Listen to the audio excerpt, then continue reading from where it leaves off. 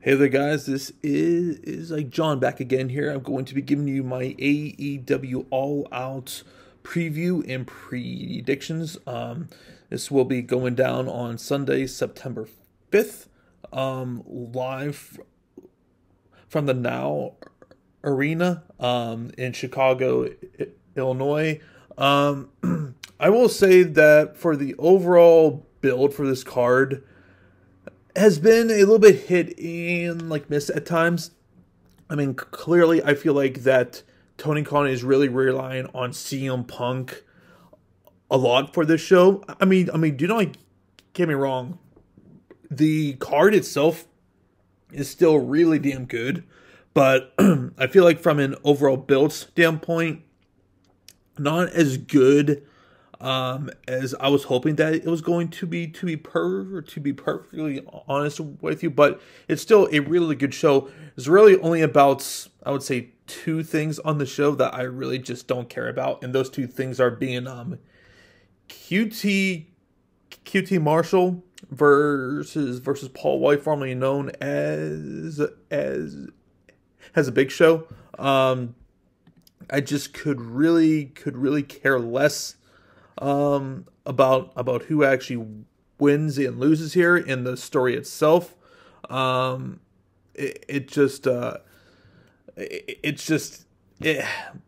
Just why should any of us care? And if you have been seeing throughout the build, there is zero heat here. I mean, they even did the random thing of having Billy Gunn and his kids turning heel on him.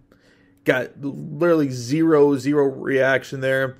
It's just, I'm hoping that this thing is short. I kind of wish that this was on the pre-show.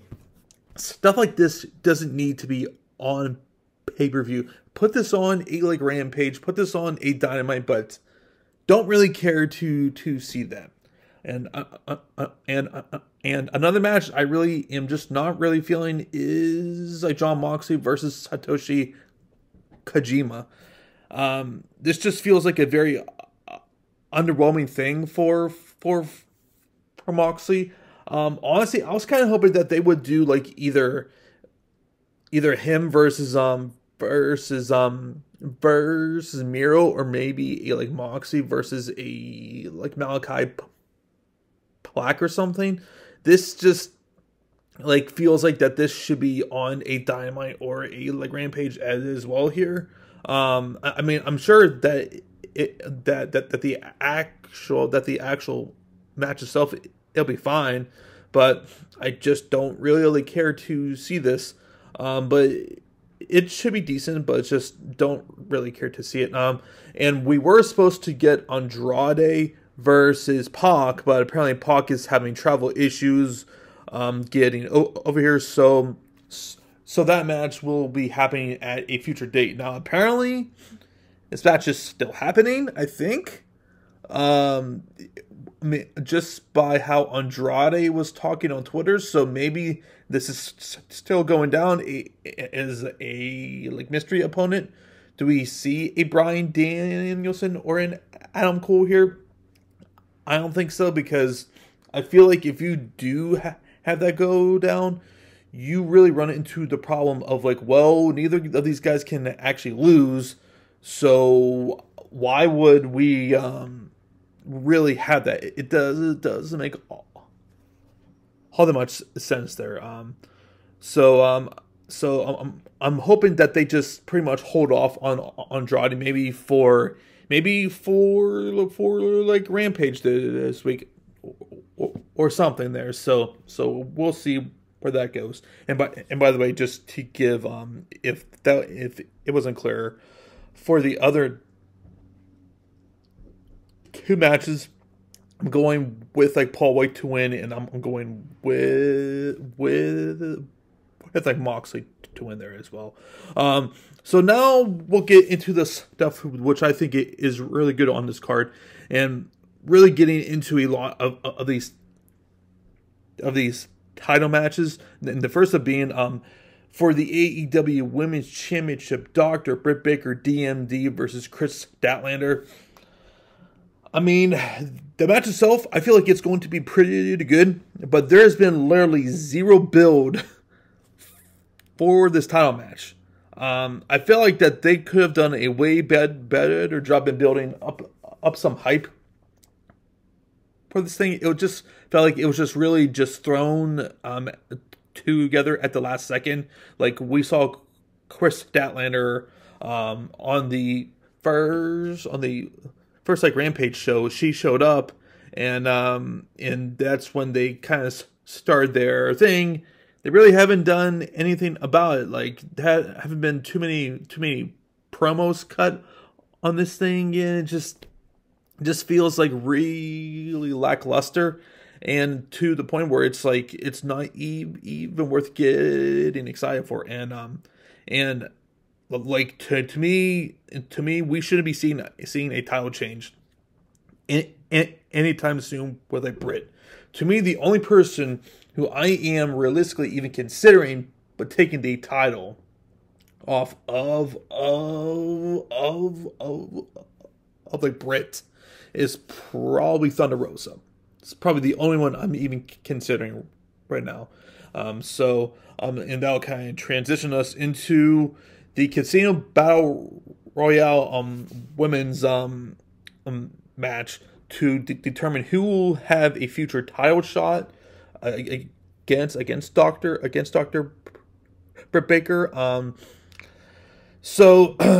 I kind of feel like this is going to be Thunder Rosa here, but I feel like this is pretty unpredictable as well. Like I could see them having possibly a debuting Ruby Soho. I could see Tay Conti winning this as well. So this is a really good chance for them to spotlight a few people in here who could really benefit in a future title feud. Like I wouldn't even be against if like Jade won and she like she would lose, but I feel like it would give her a really good rub on top of that. So I would also be fine with that. I'm going to go with like Tay Conti here. I really think that they're gonna be holding off on like Thunder Rosa until 2022, and there have been some reports out there that Tony Khan wants to hold off on that as long as he can. We'll see how long that happens for, but I'm going to go with Tay Conti to win there. Then we have the AEW Tag Team Championships, which will be happening inside of a steel cage between the Bucks versus Pentagon Jr. and like Ray Phoenix. I think we get new tag team champions here, which I'm kind of hoping isn't the case, because to me, as much as I love Penta and Phoenix, I don't really think that they really need those titles. I really feel like that the team who should beat Matt and Nick are Santana and Ortiz, who had, by the way, a tremendous match against FTR on like Dynamite. I really feel like that them winning those titles at Arthur Ashe would be a really cool thing, but I don't think that's going to happen. I do think that we get new tag team champions here, and yeah, they'll kind of be off for the races there, and I will be interested to see how this is going to progress with the storyline involving Andrade and Pac, because I do feel like at some point that Pentagon and Phoenix are going to be joining Andrade at some point, so we'll kind of see how that goes. But man, I'm really excited about this match. This thing is going to be nuts. It's going to be crazy, and if it's anything to the level that this steel cage was between Cody versus Wardlow, I'm expecting a really good tag team title match here. So then we get to the TNT Championship. Miro versus Eddie Kingston. I am really excited about this match. These two, for as little time as they have had for this match, as far as build is concerned, they have done, I feel like, a pretty decent job here. I mean, it doesn't really take too much to sell this when you have both Eddie and like Miro cutting promos here. So I am really excited about this. I don't see a title change here, but I could see a flunky finish here, and then possibly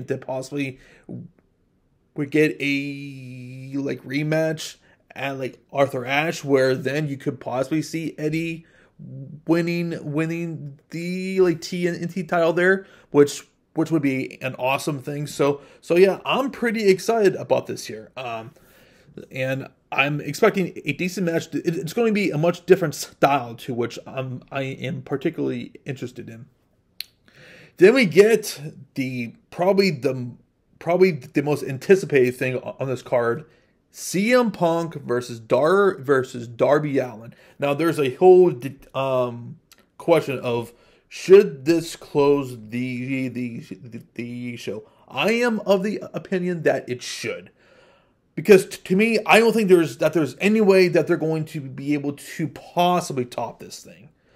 Especially in Chicago, CM Punk's first match in over 7 years. I feel like that's what should close the show. Now, I say that if this doesn't close the show, then something big needs to happen at the end of the show. Or you're going to ask yourselves, why is this not closing the show here? But I fully expect CM Punk is going over. I don't think that's even a question. This thing won't hurt Darby in the slightest. The fact that he was even chosen for this thing is a big stamp of approval from CM Punk. And if you have seen Punk's interviews and just him on TV, he really likes Darby, and he really sees a lot of himself in him. And he even said, "Hey, if I was a team, Darby, he would be my favorite professional wrestler." So I'm just really excited to see what this whole thing is going to actually look like. And to me, there isn't too many guys to have your first match back with, and Darby is one of the hottest things in the company right now. He's going to sell his ass off for Punk. So and you could just tell CM Punk is just so excited right now. You could just see it in his face. It's so awesome to see him just in this state now, to where he's happy to be back and everything. So I am really excited to see this match here. As I said, CM Punk, he's going over, but I feel like that this is where it should be a really good match, and a really good moment on top of that. Then to what we think is going to close the show for the AEW Championship: Kenny Omega versus Christian Cage. I'll say it. I said it then. I'll say it again. I don't feel like that this should be a main event for a pay-per-view. Even with Christian Cage beating Kenny in like Pittsburgh for the Impact title, I just don't think it really helped as far as helping the actual perception about this match. I mean, do not get me wrong, it's going to be a really good match. It's going to be incredible, and I'm expecting some craziness. And Kenny, he is going to retain. I don't see that really changing there. The question is going to be, after he wins, and if this does close the show, do we see Bryan Danielson confront Kenny and set up a future title match? which I feel like is going to happen, or maybe they have Hangman possibly return and confront him, which I don't think should happen, because it's like, well, okay, if he was coming back on the show now, then why didn't you just hold off until now to have that title match? So that's kind of what I see is going to happen there. So yeah, All Out, I think it's going to be a really fun show, even though for the build itself hasn't been spectacular, but I feel like that there are some good things that are going to be on the show.